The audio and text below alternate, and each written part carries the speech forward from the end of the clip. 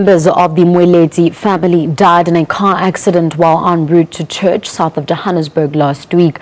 19 people were killed in the accident. The deceased were laid to rest in Sebokeng.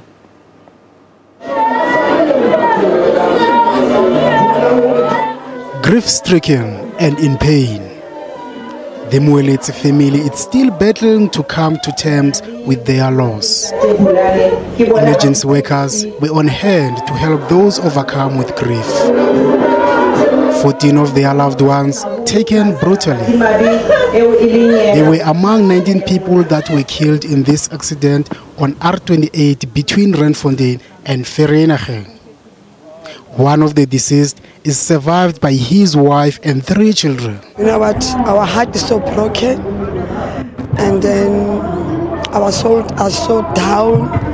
Our mind, we can't think about this horrible accident. So even at night, we can't sleep. The family members were on their way to church when the tragedy struck.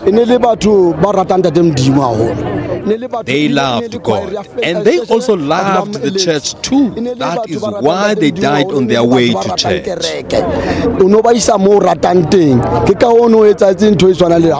And with the festive season now in full swing, there is concern over the carnage on the country's roads.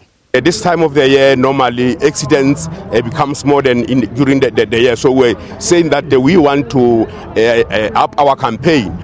This is the road where 19 people lost their lives on their way to church.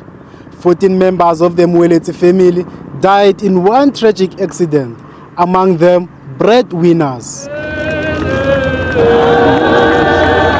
For the Moeletsi family, this time of the year will forever hold painful memories. Lutando Masana, SABC News, Sebokeng.